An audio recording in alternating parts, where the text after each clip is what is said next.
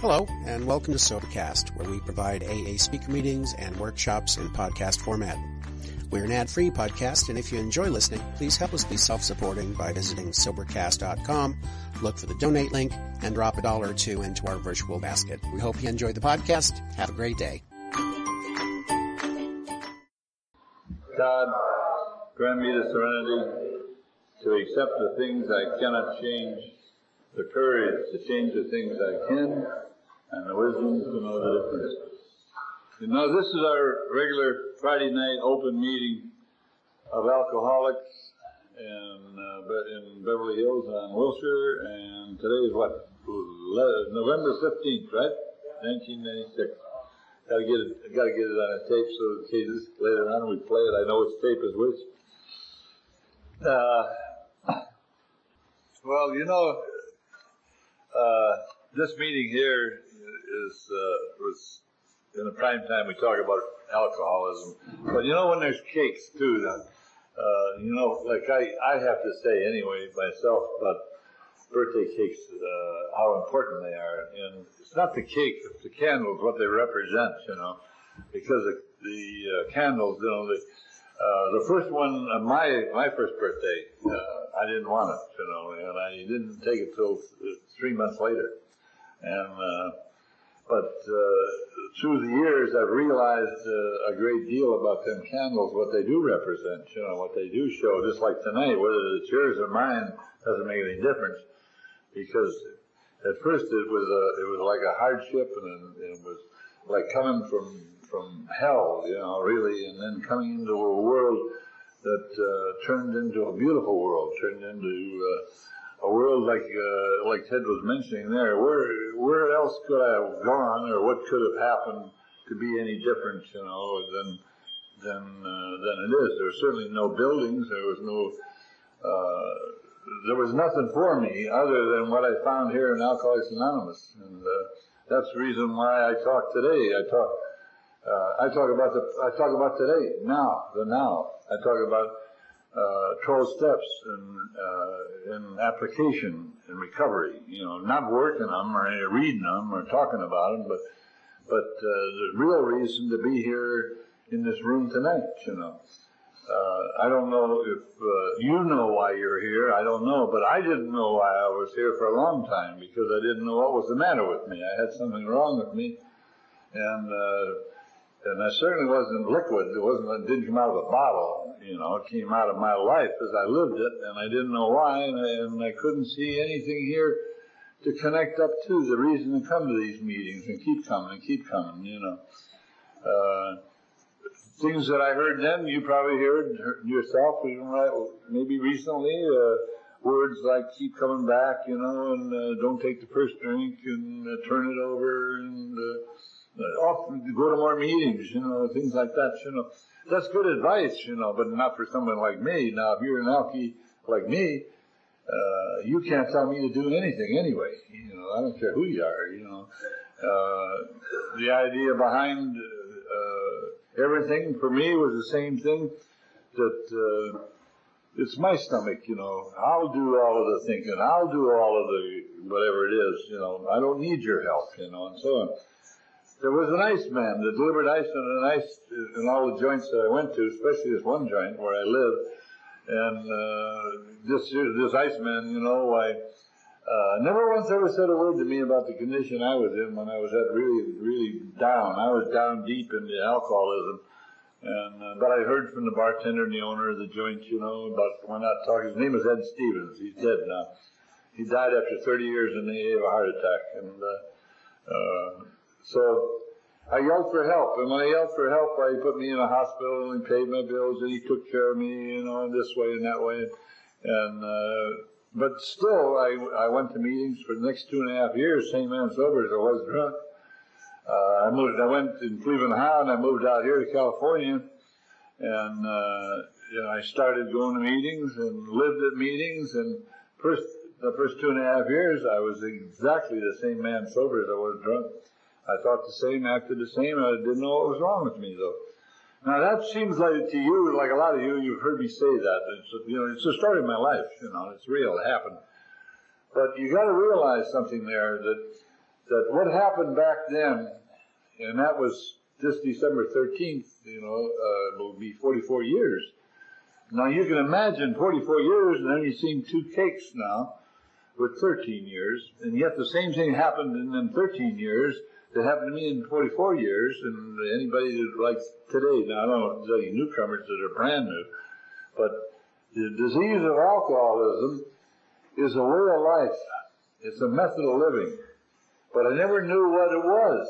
I never knew. And to say that you're an alcoholic with alcoholism and not know exactly what the word alcoholism means, I think it should be exposed or talked about or brought out or looked at or considered or whatever, because of the fact that why keep coming to these meetings, and or even why read the book, this 12 by 12 here, or the big book, either one, and then still think with the same mind that brought you here, and still do your very best, which I did my very best to stay away from here, and I got here, and then when I got here, I kept my very best going, and it got me into more trouble, So there is something here. There is something here. But what I believe has to be talked about and is about a little bit more than just being drunk. A little bit more, or just about sobering up or coming to AA and start being dependable at work and wearing clean clothes and buying new cars and all that. I think a lot more has to be talked about than that. I think because of the relationship that my mind produces with me at that time was a wife I took through the drinking days, and then she stayed with me, and I got sober, and she stayed with me and for 3.5 years, and then she died. She died of pneumonia.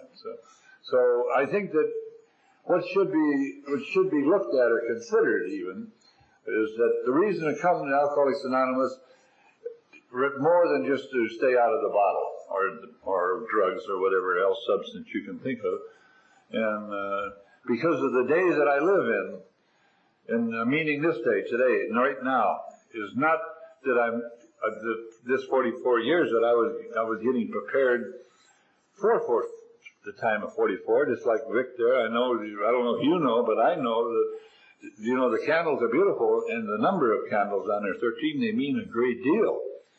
But how about now, tomorrow, when you wake up?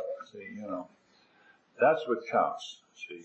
Because I was taught by my sponsor that this time factor to treat alcoholism, it never is alcoholism. You can't take 13 years now and say, man, I'm way past all of this mind, and all of these troubles, and all of this here, this life that alcoholism produces, and even in the book when it starts out, about people that aren't alcoholics, that they find that this here is a good application, for their life too, for problems other than alcohol. And so the disease of alcoholism, I know for sure that I never knew what that was, and I had to learn what it was. And then I had to learn that there had to be something different in my life daily, and that was a character building thing. And it came from an application of 12 steps. And these 12 steps are in an order form. Now this is maybe old hat to you, what I'm saying, maybe so, maybe not.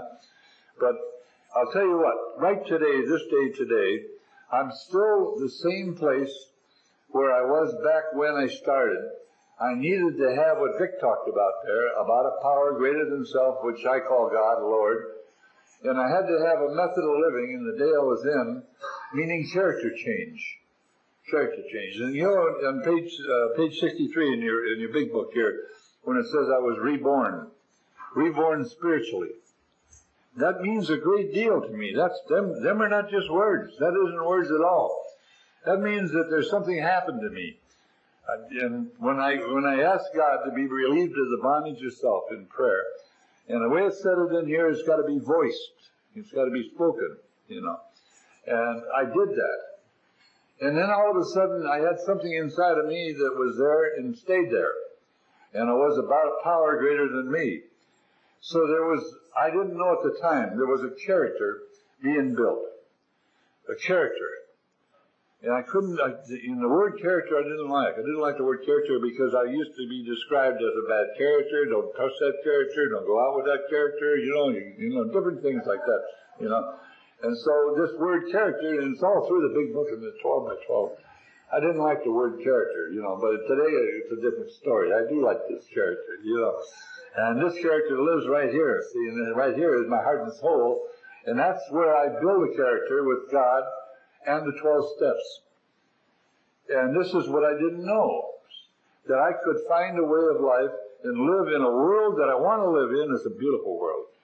And not only is it a beautiful world, it doesn't have alcoholism in it as a way of life that as I drive my car or as I think with my mind, you know. Right here, not the brain up here, but the mind, you know. That, you know, I'm actually proud of my mind, the way it thinks, the way it acts, what it tells me, the way it looks at people. It used to be at one time everything was a rat race. I used to think the rat race was out there somewhere. And I didn't know the rat race was here in me. And so I learned a great deal about alcoholism, so that this here, like myself, what I call the ABCs. If I didn't know the ABCs, what good would the steps be? Because I can read, you know, and read as well as anybody. And I read everything about step 1. There's only 2 pages here, you know, and I read it, read it. And then I go to step 2 and read it, reread it, and go to step 3. And while I'm doing all this, I remain the same man now 2.5 years of that. I had a sponsor, I went to meetings, I did not drink, and I'm the same man sober as I was drunk. So as I sat there at meetings like this here, there'd be somebody up here talking, man or woman talking up here. Maybe sometimes a speaker, maybe it was a book study, or maybe it was just sharing, maybe whatever. And I sat there, and as I sat there, I went out the door after the meeting, and I was the same man now out there as I was before I walked in this building, in this door, in this meeting, and everything else like that. There's so much to talk about the description of alcoholism, and the purpose of coming to meetings, and the purpose of having 12 steps as an application in my life as the day I live in, which is now, for the days that I live in now. I'm not building a character for the future. I can't store this stuff up and rely upon maybe so many candles, you know. Now I got that many candles. Man, I'm all right, you know. This is gravy. Now this is easy slide, you know. That I can have anything I want now. See, you know, today, this day. I didn't know about alcoholism being a disease of the mind, but a power of the mind. It controls me. It's the authority. It's the main man. And it's in me because I built me a long time ago, and that's all I've got is me. Even though I learned to call a God, another man, another alcoholic. He told me, he said, why don't you try my God? He said, what you got doesn't seem to be working now. This was up in San Fernando, see. And I had been sober now for some time, now 2.5 years, you know, before I even made an attempt. I wouldn't even say the Lord's Prayer. And the reason I'm putting it all together like this is because of the 2 cakes and because of the message of alcoholism and the purpose of a meeting like this here, so that you could benefit maybe from something and hear something now. Because you know, every one of us know how to hurt people. Every one of us know how to do that. We know how to hurt our wives or girlfriends. That's very easy. Man, I'm an expert at that, you know. But I don't know how to live in a world of good people and then be a part of that world and start to contribute to that world. I don't know how to do that. But I know how to take care of me, though. And I know how to do things so that I get what I want. But I don't care about you. But I might have to help you sometime, but helping you is making me better. Giving me things. Now, this kind of talk sounds silly, maybe, but it's not silly. It's the way I live. It's the way I function. I went through the day I was in all the time. And I went through that day according to what I believed I should do. That means me, telling me, here's the way you do it, here's the way you think it, here's the way you act it, here's the way you treat people, here's the way you look at people. And, you know, I can, you know, talking about birthdays, I can remember talking to Vic over there about a situation that he was in about work. And I don't know if he remembers it or not, but I sure remember it real well. And it's a good lesson to learn, because of the fact of what he did. He applied the steps, and he got beautiful results. He really got results that he needed very badly, and he got them. And this here is something to know about because of the fact that all of us, every one of us, when you're sober, dead sober, man, there's no whiskey in you for years, Why keep coming to meetings? When does alcoholism need treating? When does it need treating? Does it need treating after you have 13 candles and then it's gone as it wasn't? I'll tell you this, these are important things to look at and they're important to consider. Because how many of you today, this day today, has somebody come into your life today, or have you looked at somebody with real anger or real critical? Whether it was on the freeway, maybe in your own home, maybe your own kids, maybe your own wife, maybe your neighbor next door. How much of today was spent where you had inside, you had something stewing? I used to stew inside, I come in here and I was mad on the outside, I was mad on the inside, Then all of a sudden I was only mad on the inside. I wasn't mad on the outside, see? And I didn't know what that was. That's the disease of alcoholism. And it was in me growing when I was sober, and I didn't know the difference. I didn't know why I come to meetings like this. I didn't know that there's 12 steps in an order form to build a new character in the day I'm in as I live this day. Now that's easy for my mind up here to accept it. That's easy to accept. But to live it, that's a different story. That's entirely different. That means that I have to walk and talk today with a power greater than me. Step 2 is where it says, I came to believe in a power greater than me will restore me to sanity. What's sanity? Sanity says in the book, soundness of mind. Soundness of mind is wholeness and wellness of a mind. A mind that doesn't need to have to go into that rat race, into that world that's upside down, only because I make it upside down. The character building, I think, should be talked about a great deal. Character building. Because I've got to be the character God says I'll be through the program of recovery, meaning the application, meaning that I can be different today than I ever have before. I am different. I know I'm different. I know that the disease of alcoholism is a thought process. I know that this thought process is coming from me that I can't afford to have one thought, not one thought against you, whoever you are. Whether you're alcoholic or not, doesn't make no difference. I can't afford to think rotten inside. It hurts me. It breaks the relationship with a power greater than me. God doesn't want me to think like that or act like that. And the reason I know that is because I feel it.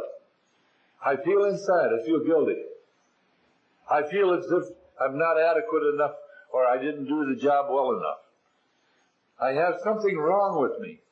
It's my mind. When it gets to be a power, it starts talking to me. Instead of having a power greater than me talk to me, I talk to me. I'm back to the disease. I'm back to my old way of thinking and living. And here it is now. I'm years later in Alcoholics Anonymous. 2.5 years before I made a beginning or a start. The start of a relationship with a power greater than me, another man's God. And the moment I made that beginning, something started to become self-evident to me. And what it was is the fact that the world started to change. The chip on my shoulder came off right away. I wasn't looking to find fault with you. I wasn't looking for a fight or an argument with anybody. I just walked and talked in the day I was in at work. And I enjoyed it. I really enjoyed working. I enjoyed being there. I had a good time. There was times came that maybe I didn't feel too good that day. Maybe something went wrong and it got a hold of me. But it was getting less and less.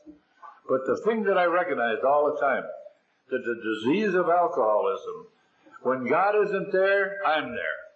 And when I'm there, the disease is there. And that's today's life too. Now these are principles. All through here they're talking now in the steps about principles, truths, that I can live in the day I'm in according to the will of God. In step 3, when it said in there that I made a decision to turn my will and my life over to care of God as I understood Him, understood that He is the power. greater than me from step 2. That he can do what I can't do. I didn't know that there is a way. Can you imagine now? Here I come in step 1, thinking that it says in here, I admit it, I'm powerless over alcohol, my life's unmanageable. And I thought that meant now, all I have to know is the booze was killing me, and I quit the booze because they took me out of a hospital. And then I thought that's all there is to it now. Now I'll go to step 2. You know what step 1? I found out in step 1 that this is what I experienced myself now. That if you got a baby, or you work with anybody at all, if you can do step 1 with them and show them what step 1 really means, you know what? It isn't necessary for them to go out and get drunk again. It isn't necessary for them to call it a so-called slip. It isn't. If you do step 1, the way step 1 should be done, I believe, in character application, because of what it says. First, I had to recognize that when they start out at step 1 in the 12 by 12 here, and it starts out there about glass in hand, I warp my mind. Well, to accept the fact, or at least consider a fact, that I've got a warped mind. I believe that's quite an accomplishment. But who talks about that, or who says that? Who wants to even consider themselves that their mind is a little bit screwy? I didn't want to say it. I didn't want to let nobody know that. I don't know that, and I don't accept that either. And then, the better part about that is in step 1 is on the bottom of step 1. And this here, I think, should be said and talked about because of the fact that I come out of a bar and I come out of a hospital because I was drunk all the time, drank. And I thought that that's what they're talking about. And it says, we know that little good can come to any alcoholic who joins AA unless he first accepted his devastating weakness and all of its consequences. Until he so humbles himself, his sobriety, if any, will be precarious. Of real happiness, he'll find none at all. Proved beyond doubt by the immense experience, this is one of the facts of the AA life. Now, that might not sound important to you, but here's what I found out. My devastating weakness is not falling down drunk, going in bars and drinking and living and giving them my money and everything else like that. That's not my devastating weakness and all of its consequences. That isn't. You know what it is? My devastating weakness is that I have a mind. And this mind I have tells me to do things, and I do them. The consequences that I have is what falling down drunk does. Losing your job, losing your paycheck, losing your wife, losing your home, losing your car, everything. See, that's the consequences. The devastating weakness is my mind. I've got a warped mind. I don't know it. I can't believe it. I can't believe it. And even at the end of, in the step 2, at the end of step 2, when 2 says, I came to believe in a power greater than me will restore me to sanity, and then it goes on and talks in there about how I have to have an open mind and about I have to quit the debating society, that means the argumentative mind or the mind that wants to quarrel either way. It doesn't make no difference either way. But it ends in step 2. It says in there that I'll admit that I'm a problem drinker, but in fact I won't admit I'm mentally ill. Now, mentally ill, I thought that means you're crazy, you're insane. Man, I was a service manager at Lincoln Mercury dealership, and I worked hard, 2 years, really hard work, just to get the job. You think I'm insane? You think I'm crazy? No way, man. I said, that don't fit me at all. This business now. That's not me. And step 3 came into my life. And when it came into my life, I thought it was no more than this man's God. That's what I did. I got on my knees and I prayed to this man's God because he told me that's what he did. And so I did the same thing and I expected the same results. Didn't happen at all. I would pray to this God, get up from my knees, go out in the world I'm in, and there I'm out there with me again. I got the same man with me as I always had, me. I got the same kind of thinking always. Disease of alcoholism is a way of life, and I'm using it again. But the worst part about all of this is what happens in between each minute of each day. I live in a world that I tear apart. I live in a world that I hurt people. And I really, really hurt people. I hurt people that really loved me.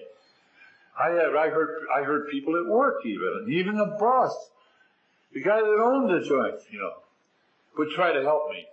He gave me the big book one day. And he said his partner was a banker down there. This is in Cleveland, Ohio. He said he borrowed it from him to give it to me because this banker was like me at one time. So he gave me this. You know what I did with it? I threw it in the back seat. About 2 or 3 weeks later, I gave it back to him. He said, "You read it?" I said, "Yeah." He said, "What'd you think of it?" I said, "It's a good book." He actually believed me. He really believed me. He thought I read that thing, looked at it, I would even park my car way down the street from the beer joint I'm talking about, which is I gave him every paycheck I had, thinking I could hide the car and they wouldn't know that I drink. But I couldn't hide in the morning, everybody like customers, they'd say, "Man, you drink this early in the morning, He didn't know it. I'm still drinking from last night. I didn't stop drinking, But to know all of this stuff, and then go ahead and stay sober, just like I'm sober here tonight. Maybe, all of you are sober too, and not benefit or not know just exactly why you're sitting here. Just exactly what is this disease of alcoholism? Why can't it go away? Why is it called alcoholism if you're not drinking? I had to find out. I had to find out all these things. I had to find out that why I would treat my wife the way I treated her when I was sober. I couldn't figure it out because I was cussing and swearing. I was slamming doors. I was giving her a dirty look, or the silent treatment anyway, for maybe a day or two. Why would I do any of these things? I never once ever questioned it, never once. I felt, but inside I was feeling bad inside because of my behavior. I couldn't explain away my behavior, no way at all. This might not sound much to you, I don't know. But you see, I never looked inside here. I looked inside of you. And I didn't know how to look inside here. I didn't know how to look at me and see me for who I really am. That's what this meeting's about, if you don't know it. That's what all meetings are about, is to be somebody in the day you're in, different than you are. That you can talk up here, and I can see me through you. This is something to know. Because we come from all walks of life, yet every one of us has the same problem. No matter whether you got 13 years, 1 year. Candy, you got only a few days, or how many you got now? Huh? 40 days now. 4. That's my daughter. She went out. She had what did you have? 8 months. That's why I'm picking on her. She's my daughter. She had 8 months, because I gave her a chip even, 6 months chip. But all of a sudden she decided there was something out there that she could do and get away with it. And she found out different. Now she's back.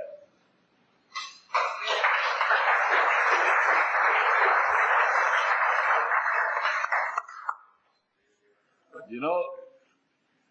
in my book, I don't care about yesterday. I really don't. I don't care a bit about yesterday's. But I do care about today's. And I can help her today, I'll help her. These yesterdays, mine or yours. I know you can't store it up. I know you can't put it away and then draw interest from it. I know you can't do that. I tried that, I know that your years, whatever they are, I know that it was only for the day you lived in, whether you know it or not, I know it. That this day today, if I don't have the power with me of God, who have I got? Nobody but me. That's all. And when I go into this power, I go into the disease of alcoholism because it's my mind. I didn't know the step applications and the importance of step 1, step 2, step 3, because of what they say and what they do in principle. In here, when they're talking in here, that my life's unmanageable. And step 1, when it ends, it says, I admit that I'm powerless over alcohol, and it's got a dash, and it says that my life's unmanageable. Unmanageable life. I didn't know what an unmanageable life is. My life's unmanageable drunk. My life's unmanageable sober. My life's unmanageable forever by me.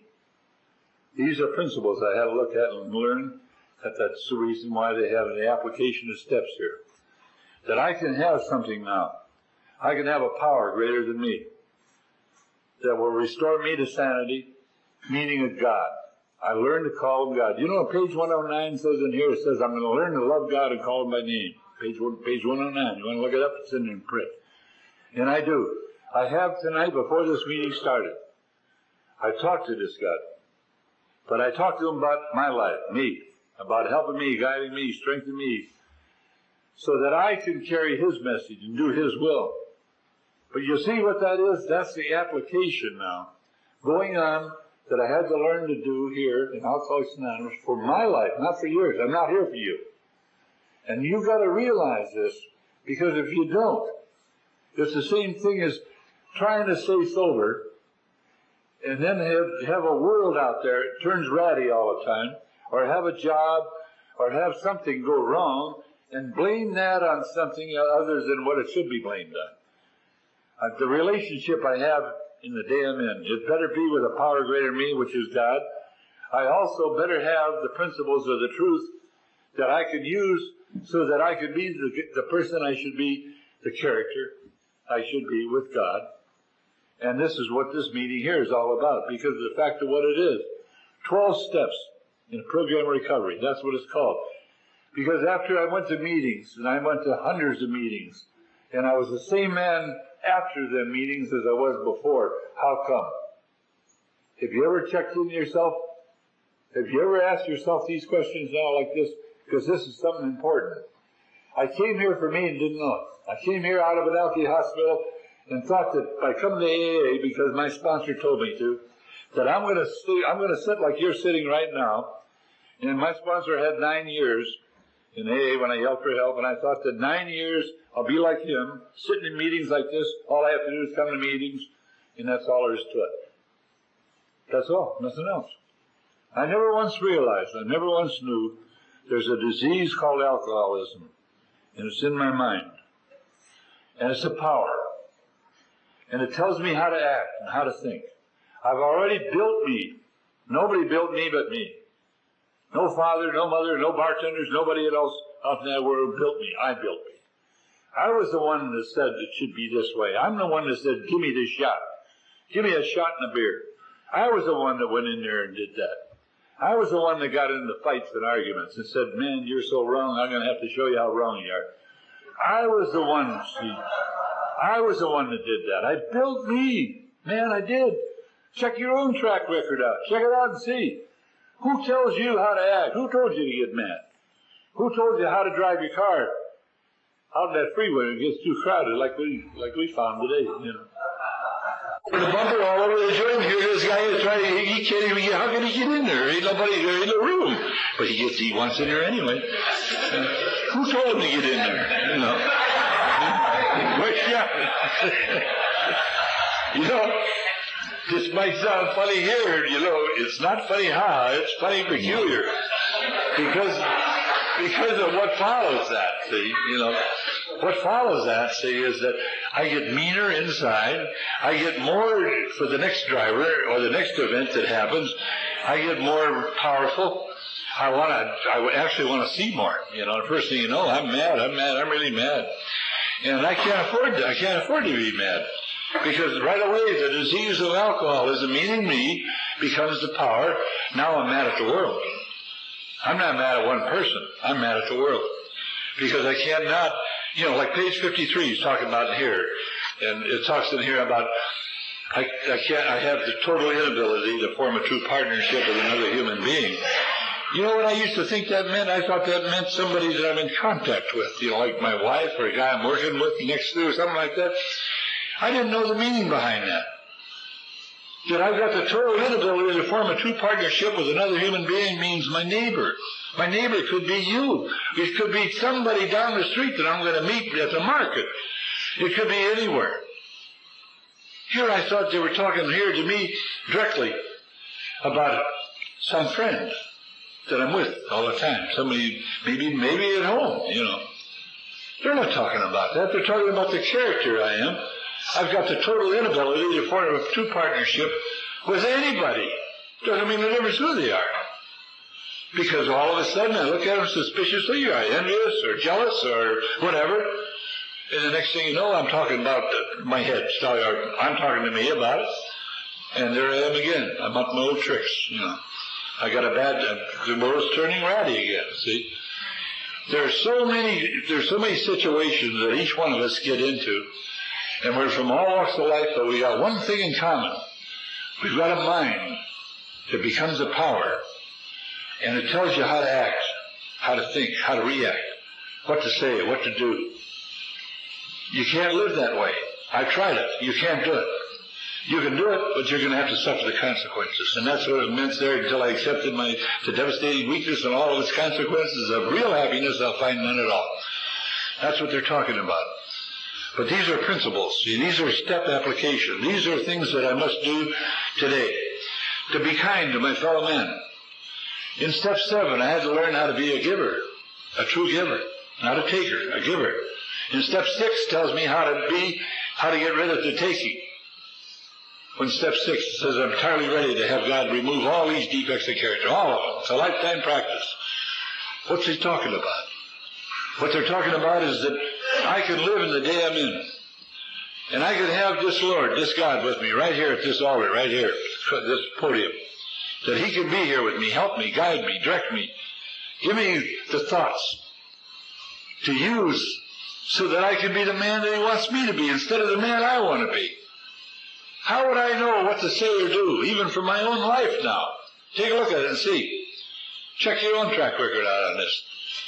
When you get into a situation, and maybe the situation you're in is maybe getting a little bit hot and heavy, maybe it's a big argument, or maybe you got your mind talking to you too strong. What are you going to do with that? You're going to keep it going? If you keep it going, you're going to get hurt. You're going to get hurt real bad because you're going to hurt somebody else. And then when you hurt somebody else, you have to pay that price too. It's bad enough to pay a price inside yourself, but then when you have to pay a price to somebody else. That's the reason they have the steps. That's the reason why they have step 10 there. They got 8 and 9 in front of it so that I can make amends wherever possible, it says. This is something important because the character building is not just coming to meetings, sitting down like this. It's not just a reading thing. Like tonight it was read. It was read real good. This is about a way of life. This is about a change of character. This is about living today, and I mean right now for the now. If I am not doing it now, when would I do it? I had a sponsor that told me this, and it took a long time to dawn on me what he said. He said, when I wake up in the morning, my own home, wherever that is, he says, if you don't have the program of recovery, you haven't got one. I thought, but that don't make sense, you know, because I've been to so many meetings, I read so much, I know so much and everything else. But what he was talking about is the same thing I'm talking about now. If the disease isn't treated right now, it never gets treated. Would you believe that? This is a hard thing to swallow. But it's true. Because if the disease isn't treated now, when will it get treated? Tomorrow? Would you wake up tomorrow and then all the things are okay because today was a good day? When would it get treated? You know, it would never get treated because the character change never took place. I will remain the same man as I've always been because I go to the power of self. This is what step 2 is all about. That I can be somebody right now, only by the grace of God. And the somebody I'm talking about comes out of step application. That's why I myself had to learn what was wrong with me. I built a mind, I built a life a long time ago. And it didn't necessarily have to be built in bars either. But I was building a life. And the character I was building was me, and that's who I am. And the day I die is when that character will die too. See, I can build a new character though.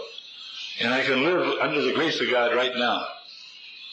This is what I come here for. This is what this meeting is about, by the way, if you don't know it. Is learning about 12 steps as an application, as a way of life. So I can live in a world that's God's world. I don't accept life on life's terms. That's too tough. That's too severe. But I'll accept life on God's terms. This is something I had to learn for me. This is a way of life that I'm telling you, I'm proud, very proud of my mind, the way it functions, the way it thinks. Where it doesn't go in the sewer. It don't go there no more. This is something, that I recognize myself. God gave it to me. You can't take it from me. You used to be able to do that, You used to be able to make me mad. And you'd take away everything from me because I would feel so angry and so hostile inside. I wasn't worth nothing to nobody or even myself. But you can't do that today. I can throw it away. I can go to me. And me tells me what to do, and I'm in trouble again because the disease is still in me. Because that's who I am. The new character, building the new character is what I've been talking about. This 12-step application today for a life today that God wants me to have. That's all.